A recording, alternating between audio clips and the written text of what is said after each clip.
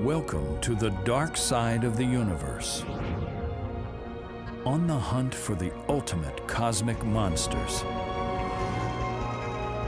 While scientists scan the heavens, advanced computer simulations reveal the strange power of the black hole.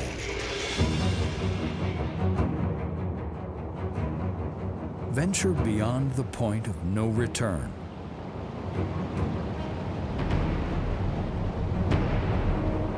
To nature's ultimate no man's land.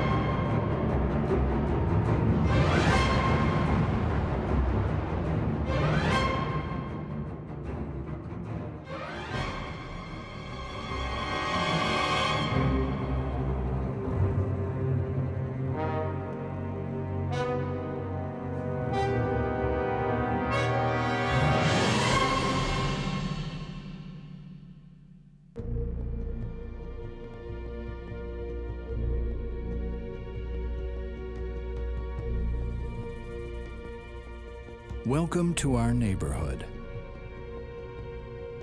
The Milky Way is just one of over 100 billion galaxies in the universe. And our Sun, it's just one of over 100 billion stars in the Milky Way.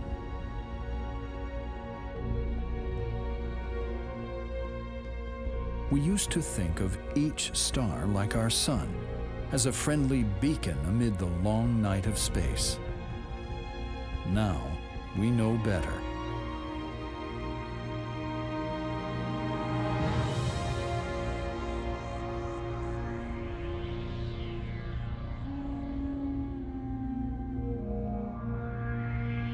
The universe wields violence beyond comprehension. Forces capable of tearing space and time to shreds. Join us now on a journey to the dark side, straight inside a black hole.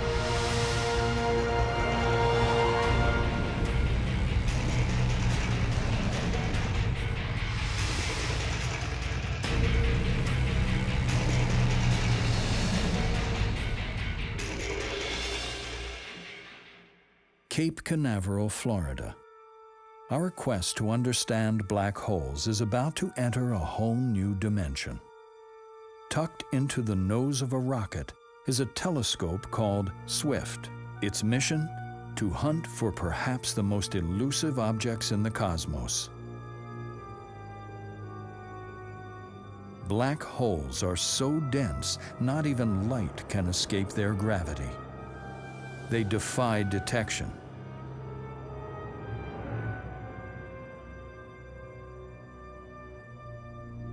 But today, hopes are riding high. 7, 6, 5, 4, 3, 2, 1. We have ignition, and we have massive SWIFT spacecraft moving to study and understand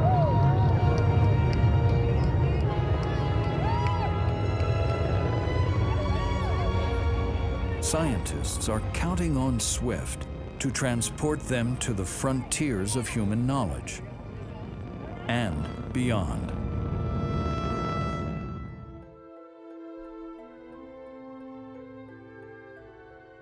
How do you find something that hides in the dark? You have to look for its telltale signs. SWIFT's instruments are designed to record bursts of high-energy radiation. Gamma rays don't penetrate Earth's atmosphere, but out here in space, SWIFT's view of them is front row center. They erupt when a black hole is born. That happens when a large star dies in a blaze of glory called a supernova.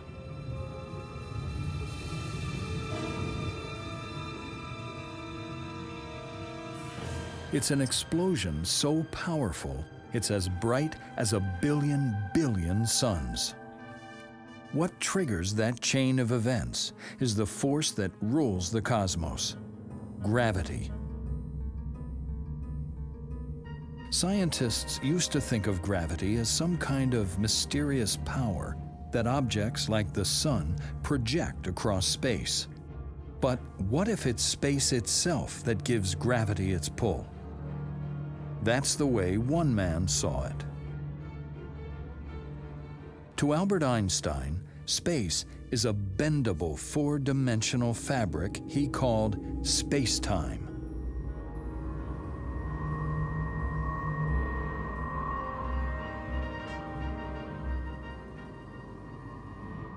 And gravity? That's the warping of the fabric by massive bodies. They literally put a dent in space-time. Objects get caught in their groove and simply drop into orbit. Einstein's theory was a radical notion, all the more when taken to its extreme. Just how warped could space get?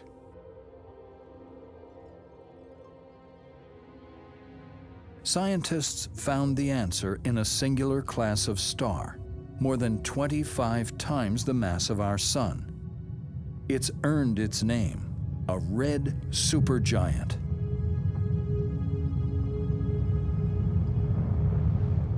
This star will live only a few million years, a fraction of our own Sun's lifetime.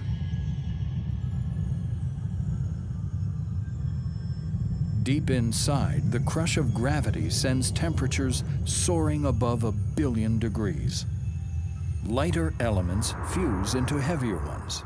Hydrogen becomes helium, becomes carbon, on up to iron.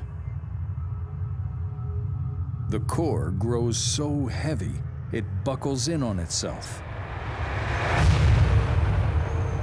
Then, the collapse sends a shock wave roaring out.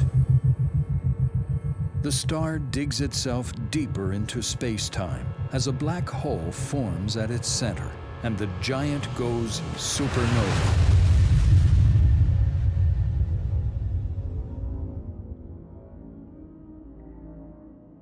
When the dust settles, what's left is a black hole, an object 1 million times the mass of Earth, but 1 million times smaller.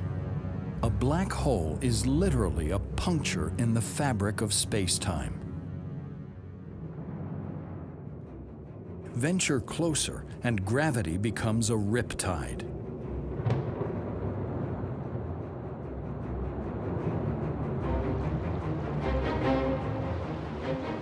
It's like riding a raging river that's pulling you faster and faster toward a waterfall. The closer you get, the stronger the current. You're headed for a point of no return. In cosmic terms, it's called the event horizon.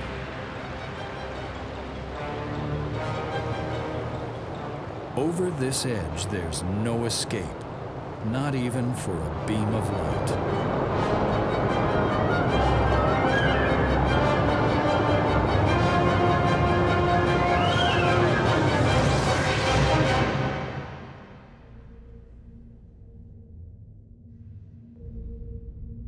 Black holes are gravity to the max, and yet they are altogether commonplace. Astronomers have actually detected dozens of black holes in our galaxy. They estimate there are tens of millions more. But then gravity doesn't stop there. It turns out there's a whole other breed of black hole out there. Peering into galaxies beyond our Milky Way, astronomers have found that nearly every one harbors an immense black hole at its center. One galaxy steals the show. It's called M87, and it's got a black hole 4 billion times the mass of our Sun. It has left its signature, a powerful jet erupting out at nearly the speed of light. Where does a hole this ferocious come from? To find out, turn back the cosmic clock 14 billion years to the beginning of the universe.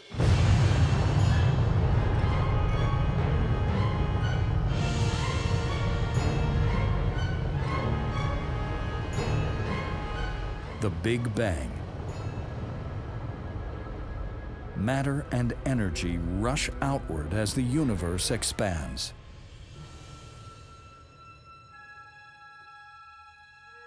To learn where supermassive black holes came from, scientists have recreated these early times with supercomputer simulations.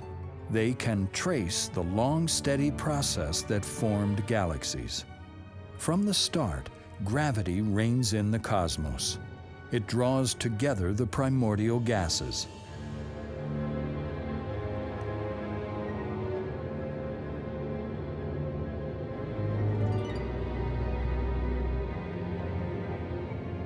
These aren't gentle clouds. As they grow more and more dense, they heat up. Over millions of years, they become hot enough to ignite. The first stars are born.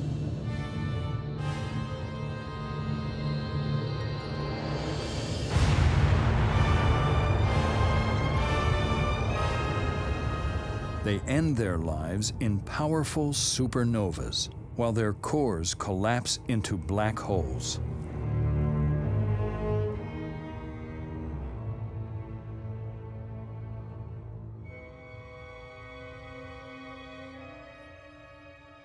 Billions of years later, and across billions of light years, Swift is today scanning the heavens for these same early supernovas.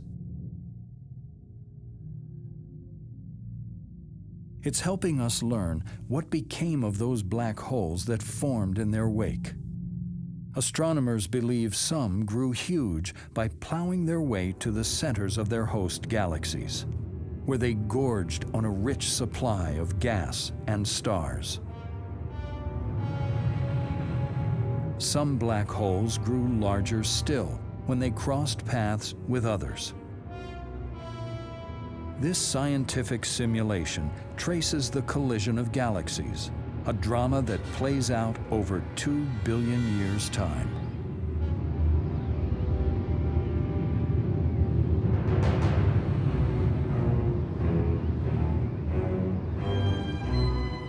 The two galaxies become one. The black holes in their centers merge into a single powerhouse of staggering size. The gas hurtling into it gets jammed, heats up, and erupts in ferocious waves. Blast waves from supermassive black holes can stretch for thousands of light years into space. They may lay the framework of the new galaxy, sculpting its size and shape and stocking it with something unexpected.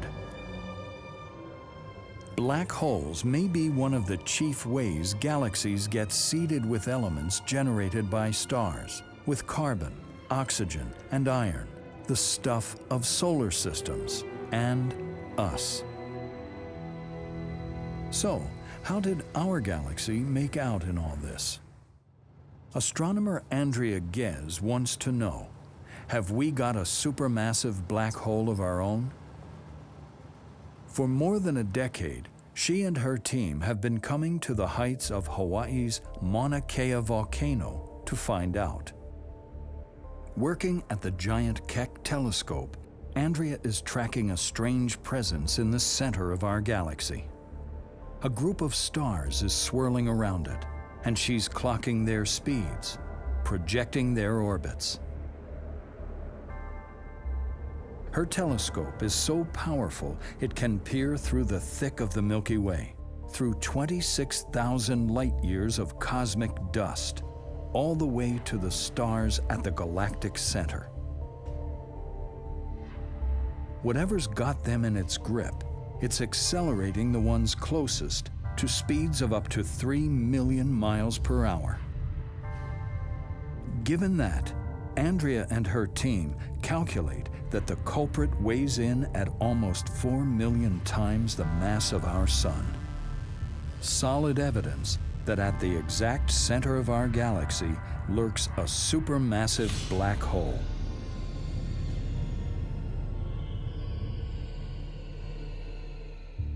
Andrea has confirmed the black hole is there without actually seeing it. So we're left to wonder, what's it like up close and personal? We can stop wondering and pay the monster of the Milky Way a visit. There's no spacecraft heading there anytime soon, but that's not stopping us. We'll get there courtesy of the latest telescope observations and computer models.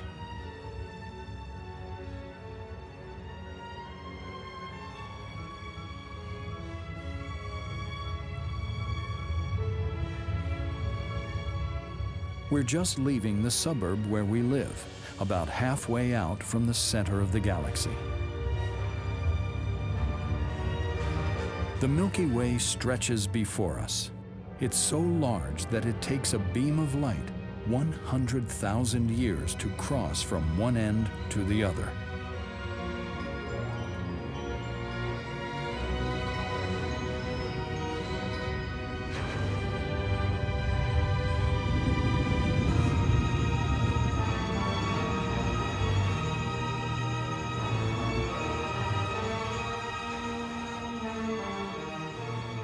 Next stop, our galaxy's central hub, brimming with stars, known simply as the bulge.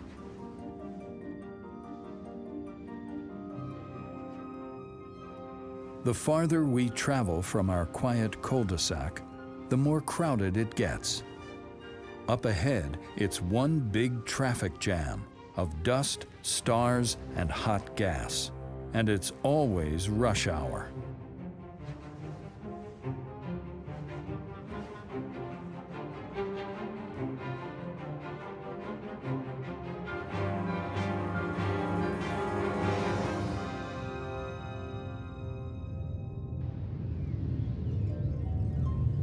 Approaching dead center, the way is already strewn with signs of havoc, supernova remnants, and swirling clouds.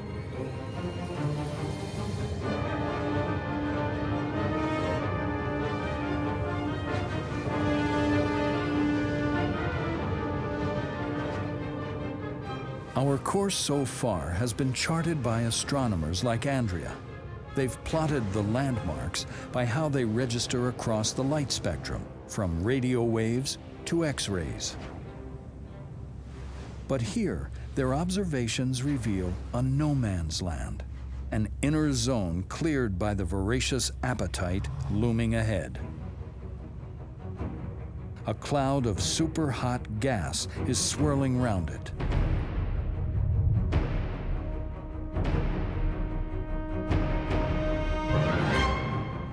The black hole pulls the gas in, then spews much of it back out. Now things get really strange. What you are seeing is not the stuff of Hollywood special effects. It represents the first time scientists have visualized the journey into a black hole.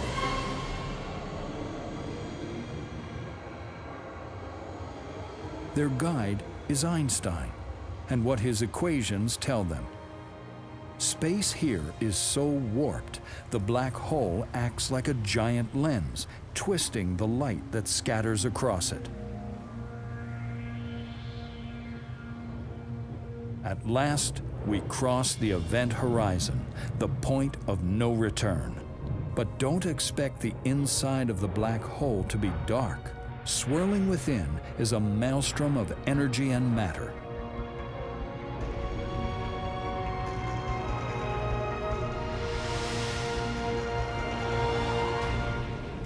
Hidden in the chaos is a single point where the black hole's mass is packed, known as the singularity. Now imagine there's an eye to this storm, magically made calm, so all the strange predictions of Einstein's equations can play out.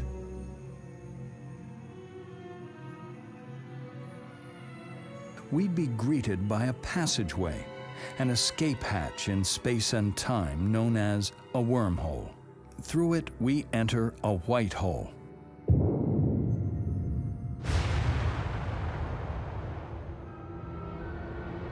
Here, the same twisted logic holds in reverse. Instead of being drawn in, all light and matter are flung out. But to where?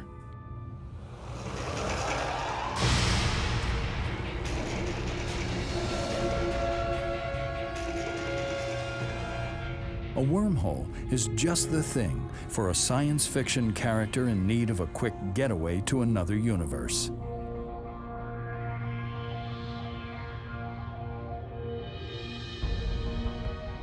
Unless the truth be told, the inside of a black hole is too violent a place for a wormhole to actually form, let alone for the likes of us to venture.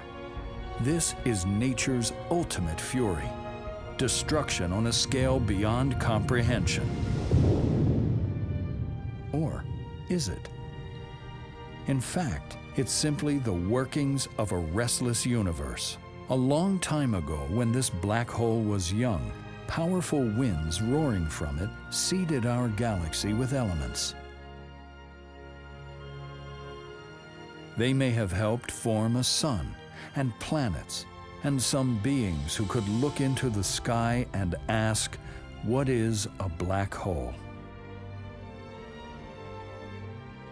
Our search for the answer is turning up dark mysteries and radiant revelations, secrets stolen from the other side of infinity.